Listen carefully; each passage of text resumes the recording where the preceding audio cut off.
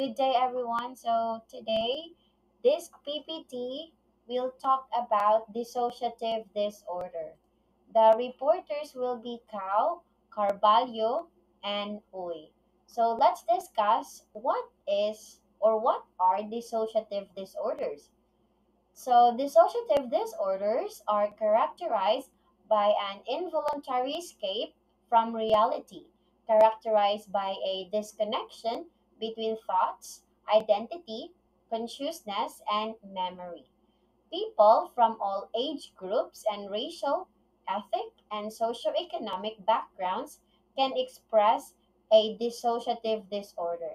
So, the symptoms of a dissociative disorder usually first develop as a response to a traumatic event, such as abuse or military combat, to keep those memories under control.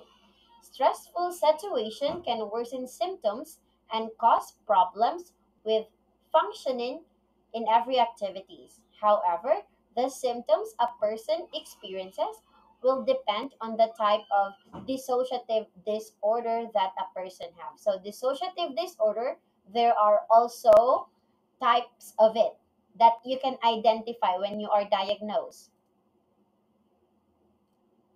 So, what are the symptoms and signs of dissociative disorder? So, it includes significant memory loss of specific times, people, and event, out of body experiences, such as feeling as thought you are watching a movie of yourself. Okay. And also mental health problems, such as depression, anxiety, and thoughts of suicide, a sense of detachment from your emotions or emotional numbness. And lastly, the lack of a sense of self identity. And also, this one, the prevalence of dissociative disorder. So, the prevalence of dissociative disorders is how common these disorders are in given population. So, in industrialized nation, the prevalence of dissociative disorder is estimated at 2.4% of the population. Dissociative disorders can develop in a wide variety of people and at any point in life. One commonality is that they usually develop in response to traumatic life event.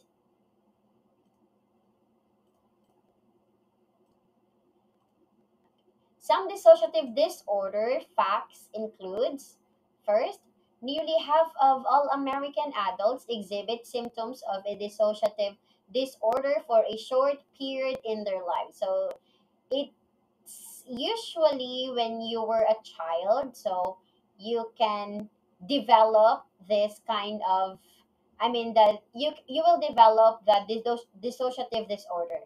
So only 2% of this adult, as I've said before, develop a chronic dissociative disorder. In clinical setting, the prevalence of dissociative disorders is estimated at nearly 10%. So people who use substances, uh, female prostitutes, and exotic dancers report the highest rate of dissociative disorders compared to the members of the general population. So, women are disproportionately impacted by dissociative disorders. So, like I said before, women are more likely to be diagnosed with this disorder. So, Asian and African Americans report higher rates of dissociative disorder over their Caucasian American counterparts. Dissociative disorders commonly develop before the age of 20. These are the types of dissociative disorders. Number 1 is dissociative amnesia. Ang isa sa symptom pag naay dissociative amnesia kay maglisod og hinumdom about sa important information about sa kaugalingon. Ang mga most likely nga dili mahinumduman sa isa ka naay dissociative amnesia kay about mga na-experience niya nga war or abuse ug pwede pod mga information about sa iyahang identity ug past. Pagmutukar ang isa ka amnestic episode kay unexpected siya. Lahi-lahi ang duration sa isa ka amnestic episode. Pwede siya mag-last og minutes, hours, days, or pwede pod months and years. Ang dissociative amnesia kay walay gipili nga age sa pag-start ug pwede maka-experience ang isa ka tawo og multiple episodes sa iyang kinabuhi. Ang sample nga clinical case sa isa ka dissociative amnesia kay about kay Mississippi nga isa ka 64-year-old widowed Filipino woman. Si Mississippi kay giadtuan niya ang isa ka psychiatrist sa isa ka outpatient mental health clinic. Gitreatment siya before for depression and anxiety. Ang iyang mga symptoms kay anxious mood, insomnia, hypervigilant behavior, tearfulness, poor concentration, and feelings of palpitations. Ingon siya sa psychiatrist nga sa niagi daw nga year kay nahimo siyang mas makalimtanon ug dali ma-distract. Malimtan niya kung ahan niya ibutang iyang keys, pocket cash ug uban mga butang. Daghan siyang malimtan sa iyang gihimo. Another example kay magbalik-balik siya ligo bisan nakaligo na siya. Tungod ana nga mga behaviors, ang iyang younger son o close friend kay nipuyo na pod kauban niya para mo-assist sa iya o mag-monitor sa iyang pangbuhaton. Makit-a nato diri ang clinical case ang main symptom sa dissociative amnesia which is pagkalimot sa mga important information about sa kaugalingon ug sa gipangbuhat. The second type to be discussed is depersonalization disorder. Kani nga disorder kay naga-involve og feelings nga ang life nga ilang gilive kay dili tinuod. Mura ra sila gatan-aw og movie. Ang naay depersonalization disorder kay pwede maka-experience og derealization or depersonalization or pwede pod ang duha. Ang depersonalization kay ang feelings nga detach ka sa imong actions, feelings, and thoughts ug sensations nga mura gatan-aw ra kag movie. Ug ang derealization kay ang feeling nga ang people ug butang sa imong palibot kay dili tinuod. Ang pinakasagara nga age nga maka-start ini nga disorder kay 16 years old. Ang atong sample clinical case about depersonalization disorder kay about sa 27-year-old housewife nga kalit maka-feel og change pagka human niya og take og Chinese herbs. Dili siya aware sa iyang surroundings ug bisan kung mag-ulan para sa iya wala nag-ulan.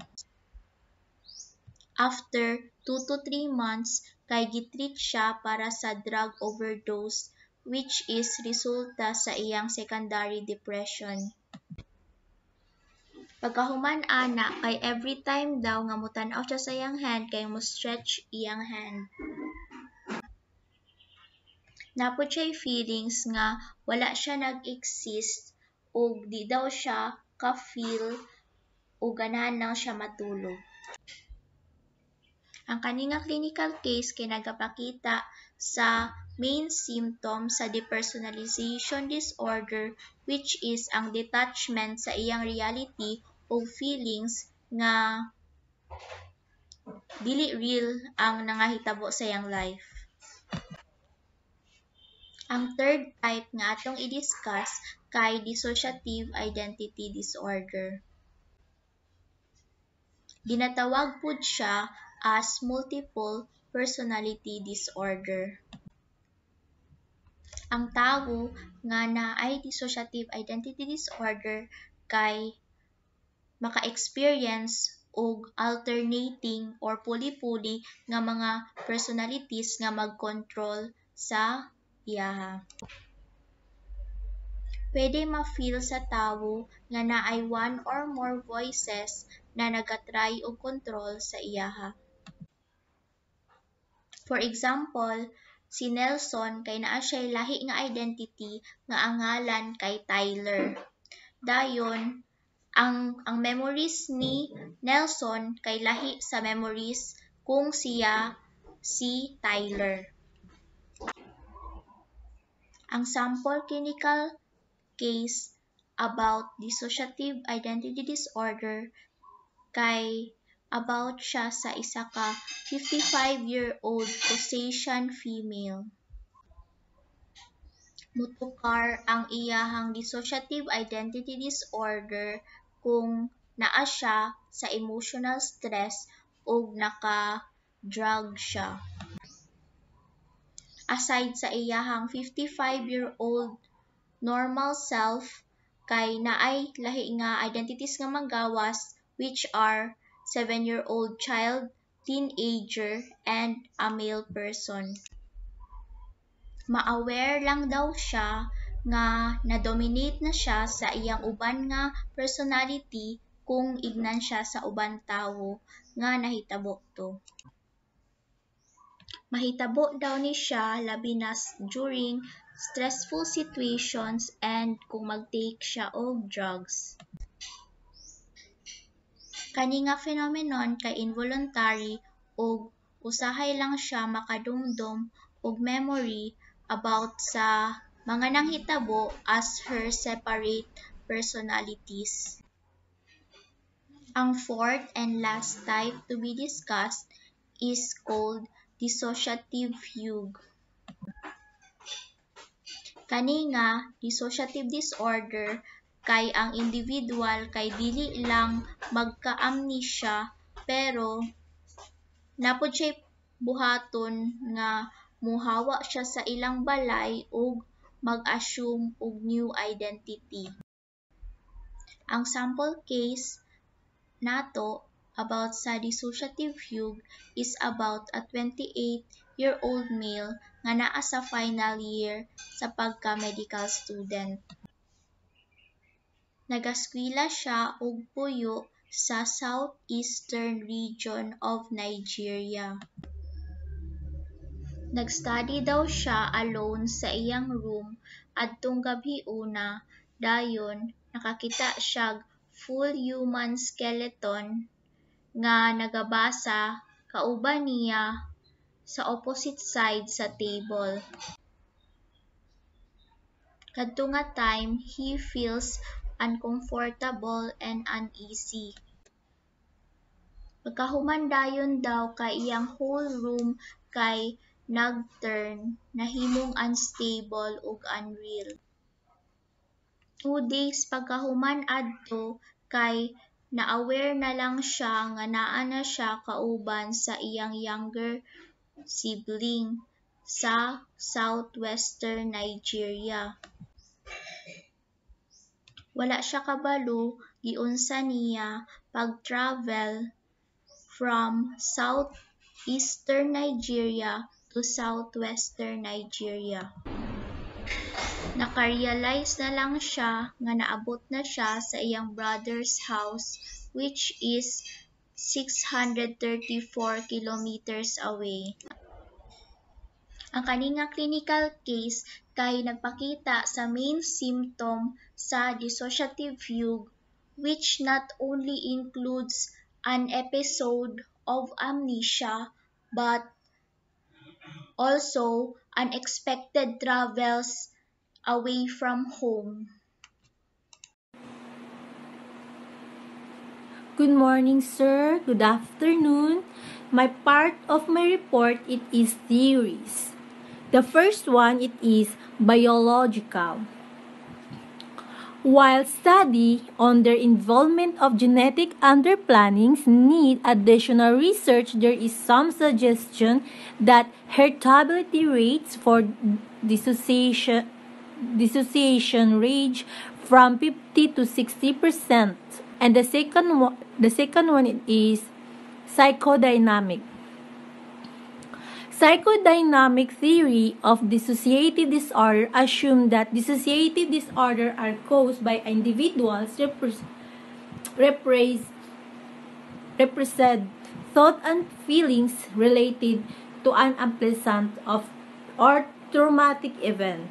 In blocking these thoughts and feelings, that the individual in subconsciously protecting himself from painful memories. For my understanding, psychodynamic theory explain personality in terms of unconscious psychological process, for example, wishes and fears of which we're not fully aware, and content that childhood experience of shaping adult personality. And the third one, it is sociocultural. This mass media production are not just suggestive to patients. It has been suggested the mass media also influence the way clinicians gather information regarding dissociative symptoms of patients. For example, therapists might unconsciously use question or technique in session that invoke dissociative type of problems in their patient following exposure that media start discussing and dissociative disorder.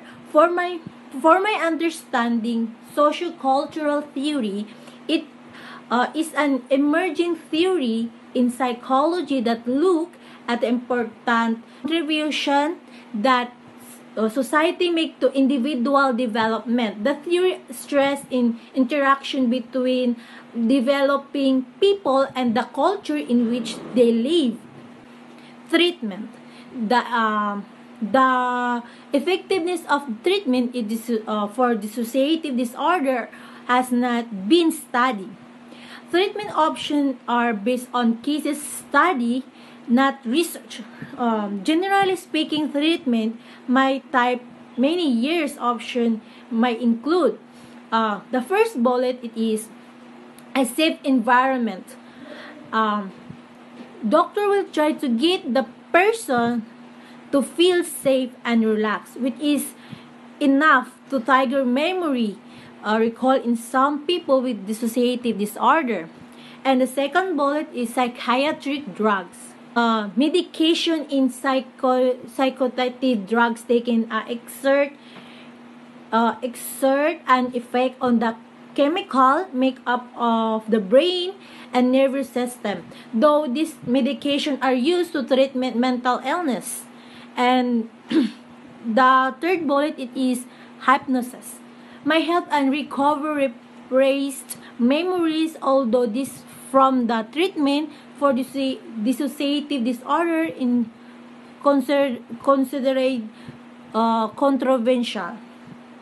For for my understanding about hypnosis is like mental state with people experience increased attention, concentration, and suggestibility, while hypnosis is often described as a sleep-like state. It is better expressed as a state of focus and tension suggested by hypnosis. And the fourth one is psychotherapy.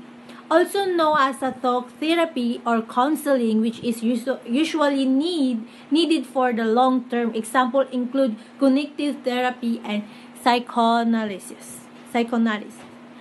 Um, for for my understanding about psychotherapy or talk therapy is a way to help people with broad variety of mental illness and emotional difficulties. Psychotherapy can help eliminate or control troublesome symptoms so a person can function better and can increase well well-being and healing her problems. And the five is stress management. Since stress can trigger symptoms, for my understanding for this was stress management was developed and on the idea that stress is not direct or respond to a stressor, but rather one's resources and ability to such as depression or anxiety. Treatment may include antidepressant or anti-anxiety medication to try improve the symptom of dissociative disorder. About the treatment of other disorders is they have two types about that. The treatment for other treatment for other disorders, and they have two types of therapy are psychotherapy, medical therapy. Both type of treatment help people with psychological disorders such as depression, anxiety. That's all. Thank you.